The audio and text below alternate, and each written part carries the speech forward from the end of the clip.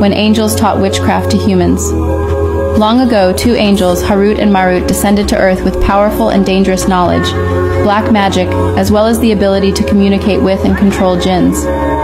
Sent to Babylon to test humanity, Harut and Marut issued a solemn warning: "We are a test from Allah, so do not be disbelievers." Despite this warning, some inhabitants of Babylon succumbed to temptation and agreed to learn black magic. In exchange for this forbidden knowledge, they had to sell their souls and forfeit any chance of accessing paradise.